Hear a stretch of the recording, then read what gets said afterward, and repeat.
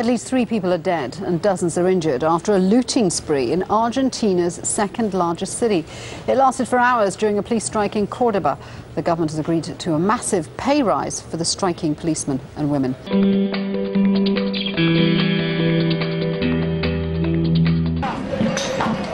Chaos in Cordoba during the police strike. One man has reportedly been killed and up to 60 people injured as looters ransacked shops and supermarkets in the country's second most populated city. Officials in the central Argentine city claim the victim, who was shot in the chest while riding his motorcycle, had nothing to do with the looting. It seems he was merely in the wrong place at the wrong time. Many businesses and banks remain closed for the time being. The Cordoba state governor has also ordered the temporary closure of schools and many public buildings. This man says this isn't hunger, this is vandalism. They're taking advantage of the police situation, which is not their fault.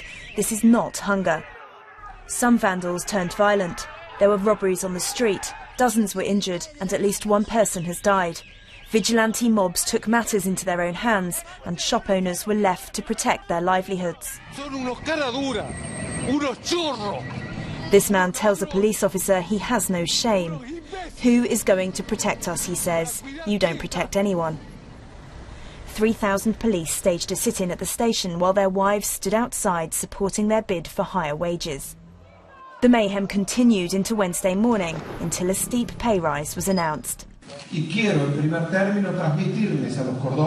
I want to, first of all, tell the people of Cordoba that peace has come as of this moment. The police force is returning to the service of the people. The governor has blamed the strike on his decision to close brothels that he says provide income to corrupt officers.